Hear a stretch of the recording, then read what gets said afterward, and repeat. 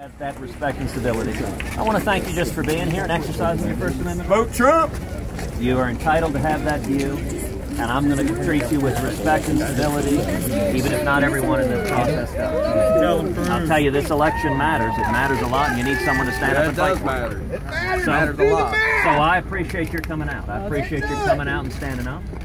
And I think this entire process, I think anyone that wants to be president owes it to the people of this state to come in front of you and ask for your support. And I'm running to be everyone's president, those who vote for me and even those who don't vote for me. Well, you're entitled to your view, sir, and I will respect it. In fact, I will do the math. I will protect your you ask cases to drop out, it's your turn.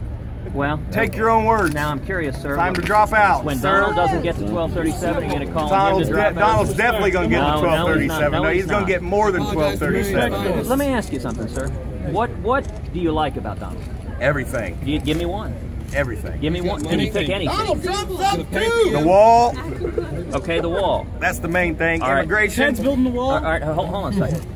Now, do you know on the wall that Donald told the New York Times editorial board he's not going to build a wall and he's not going to deport anyone? You're lying. Once again, lying Ted. Well, sir, you know, actually, ISIS, civilized people don't just scream and yell at each other. I'm not yelling at you. I'm yelling at everybody. Do you know that Donald's words were caught on tape? The New York Times recorded the whole thing, publicly reported. That's a total lie made up by Donald Trump's okay, campaign. lying Ted. You know, let me ask. Career politicians have killed America. Let me ask you. You are the problem. Let me ask you You are something, the sir. problem, All right, politician. You are the problem. Can I ask you something? No.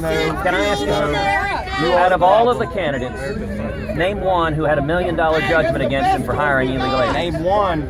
Donald Trump is the only. That's right. Okay, Not so you like rich people who buy politicians. Where's your Goldman Sachs jacket at? We know your wife works there. Actually, I was supported by, and am supported by 1.3 million contributions all over the country. Our average contribution is $60. On immigration, you know Donald Trump had $1 million judgment against him for hiring illegal aliens. You know what he's doing right now in Florida? He brings in hundreds of foreign workers instead of hiring Americans. Sir, with all respect, Donald Trump is deceiving.